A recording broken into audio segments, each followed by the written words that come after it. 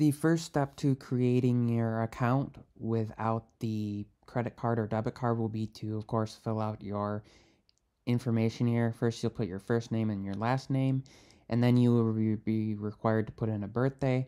I am not putting in my actual birthday. This is just a sample account to show you that this still works.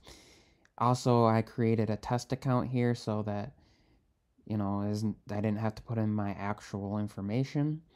So you'll see then you'll create your password, which is required to be 8 or more characters, including upper and lowercase letters, and at least one number.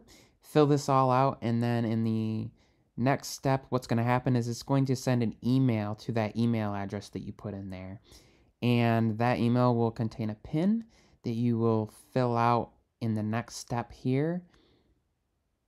So you'll put that information in, and of course, it will also have sent a PIN to your phone number that you will be required to put in as well, and that will make sure that you have two-factor authentication set up for this account, and you'll be all set to go.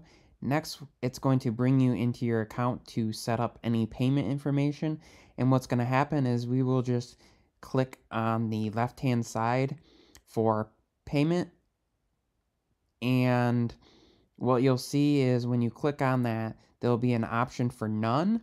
You will just put in your address and save it. And this is how we set up an account with no credit card or debit card. Thanks for watching. Please like, comment, and subscribe.